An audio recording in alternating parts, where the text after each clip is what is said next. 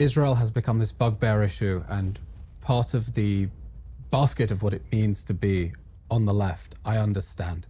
What I don't understand is the obsessive role that it seems to play within the Western imagination and among these people, and how it has become this organizing principle, if you will, of large parts of society. And I'm asking this because as I try as a spokesman to try to speak to foreign media and to try to influence public opinion, I'm simply at a loss to try to understand what this, pardon me, psychotic moment is that seems to have overtaken such large parts of the Western world. Well, you can tell one thing by the manner of communication, and this is, if I can say so, quite an important point. That manner of communication betrays something very interesting.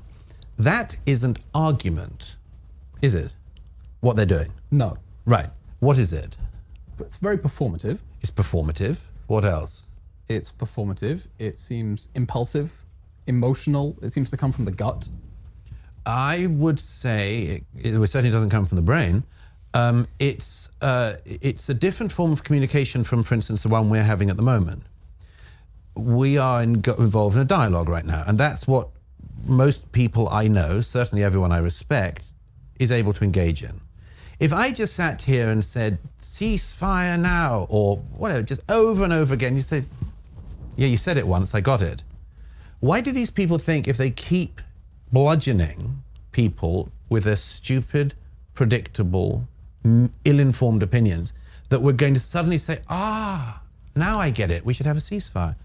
Or whatever it is. I think they're trying to apply political pressure, and if you put enough pressure and mobilize enough people, then that's how change is made. That's what they think. That's what they think. And they may be right. They may be right. They may be right that people can be influenced by that form of communication. I personally think it's the worst possible form of communication because I don't think it is communication. It is a bludgeoning of people with by people who have a very, very limited understanding of these things. And that is, by the way, one other giveaway of it. If they understood anything about this, you wouldn't just keep saying the same thing over and over. You wouldn't decide every Saturday to just chant the same banality. If the reason they do it is because if you go underneath it, as you and I know from the people who go through the protests and ask any follow-on question, none of the marchers, almost none, would be able to answer a follow-on question. So they stick with the boring, ill-informed mantra, and they hope that they will persuade us by it. And I hope that it doesn't work. By the way, I think if that's anything, it's a silver lining that when you see people in the West chanting intifada, intifada, and everyone gets stressed saying these people are calling for suicide bombings on public transport, because that's what the intifada was in Israel. Yeah. Actually, the fact that they don't know what an intifada is, and they're operating out of ignorance rather than malice, is comforting. Yeah, absolutely. I mean, that is a striking thing as well. I mean, if I was to spend my Saturday chanting for something, I'd like to think that I'd know what the word meant. Like, you'd think that would be a starting place. I mean, you get these people who they have their banners, and then, you know, somebody says, you know, what does the thing on your banner mean? And, I don't know. Somebody just gave it to me. Like, what kind of moron are you? Would you or I spend our time walking around with banners some other guy we've never met gave us?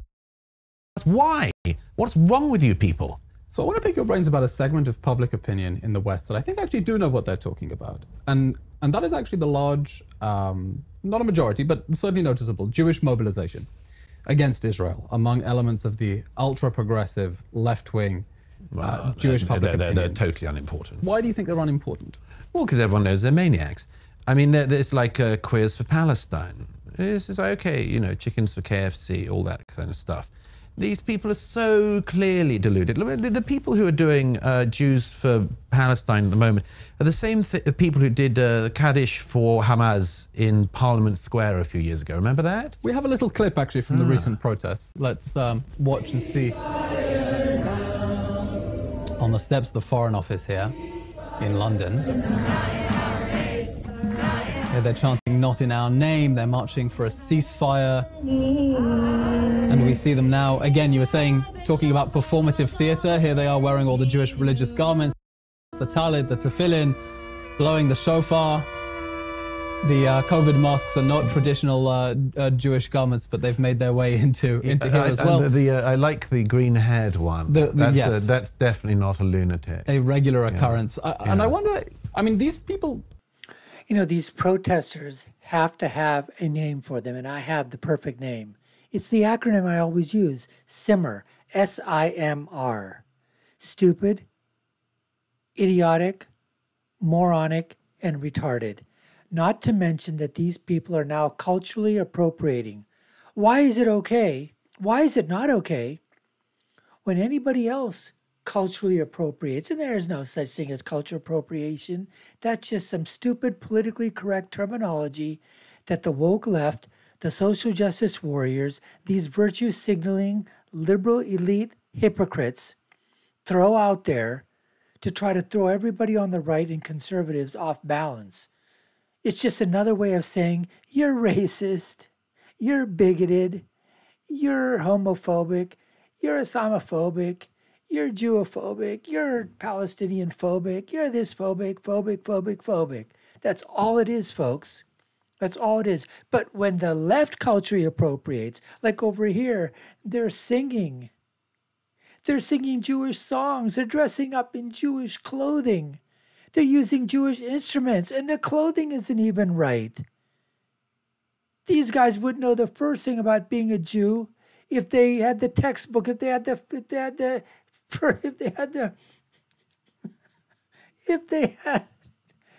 the Old Testament in their hands, if they had the Torah in their hands, if they had a book, Jewish for Dummies.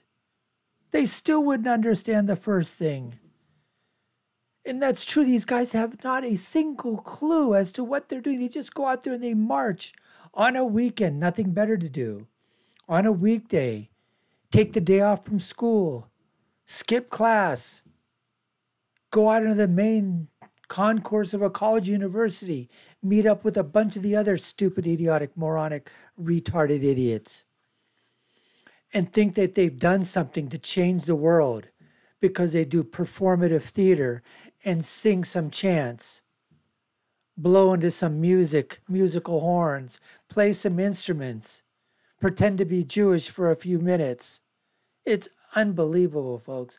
Unbelievable. And, Douglas has these people pegged absolutely perfect. They're not worth a damn thing. And they're going to, whatever it is that they're going to try to, in the short term, it may work slightly in the short term with the people that they're preaching to their own choir, but it certainly is not going to help in the long term with anybody else, folks. Anyways, this is what we have on tap for you today, folks. You're watching the Dr. Nasir Shaikh Show. I'm your host, Dr. Nasir. And if you haven't done so already, subscribe to the channel, like, share, and follow. You all know what to do. Let's get back to more of Douglas Murray and his interview right now. About that, not completely ignorant. So what is motivating them to mobilize against Israel when someone like you, who is not Jewish, comes from the outside, does see our side of the story? Well, look, every community has its lunatics. I mean, I mentioned Queers for Palestine. I've been saying for a while that Queers for Palestine are just the gay Notori Carter. Every community has people for suicide. Okay, fine, you die. Can't take anyone else with you. So yeah, everybody has those people. As for the specific thing of some of the Jews, look, you can be an anti-Zionist Jew. I mean, there are plenty of people, and always have been historically, who have been. I mean, if you read Weizmann's memoirs, the Board of Deputies in England at the time of the foundation of this state were opposed, of course, to the foundation of the state. And very wisely came around. A bit. No, they have. Well, the Board of Deputies is not known for its strength on the question of Israel. But anyway, the point is simply that there is a trail of skepticism on this in the diaspora, let's say. Okay, some of that's understandable. Certainly it was understandable in the past. I don't think it's particularly understandable now, but okay. You do not have to go from I'm a Jew who isn't a Zionist to I'm a Jew who says morning prayers for Hamas. Like that. That's the point when you turn into psychosis. These are sick people. And fine, we've had them always historically. You know, every Jew knows that there have been bad Jews. It's not it's not a surprise to me. Every community has bad people in it, and evil people, and people who wish the rest of the community very, very significant harm. And which is disturbing analysis, because these people, I'm sure, would also push back and say that they believe they are acting out of the noblest values. They believe they are no one doing ever says good. that I know I'm acting from evil. I mean, you have to believe you think you're doing good in order to do something wicked, as well as to do something good. No, I mean, these, I don't find these Jewish fringe figures of any significance. I think there are two groups in the West who are significant.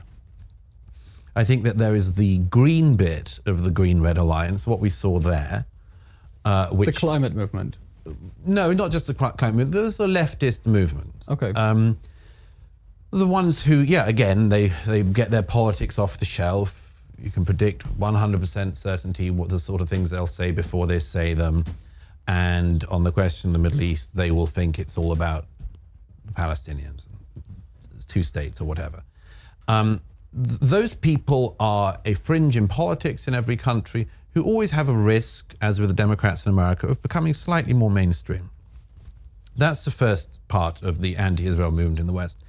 The second, and the much more worrying to my mind, and the much more difficult to talk about for most people, is the Muslim anti-Semitism, which is very, very hard for Jews or non-Jews to identify. But it's, without question, the main driver now.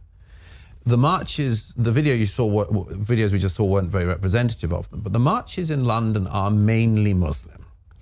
They are Pakistani Muslims and others who arrived in Britain in recent generations and brought the anti-Semitism of their homeland with them. Are they still really mainly Muslim marches, or are you not seeing a lot of white Britons as well? Appreciate y'all taking the time to watch our video. You've been watching the Dr. Nasir Shaikh Show. I've been your host, Dr. Nasir, and if you haven't done so already, we'd love for you to subscribe to the channel, like, share, and follow. You all know what to do. Take a look at our other video links above and below.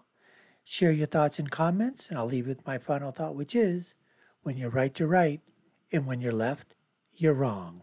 Until next time, folks, take care and stay safe.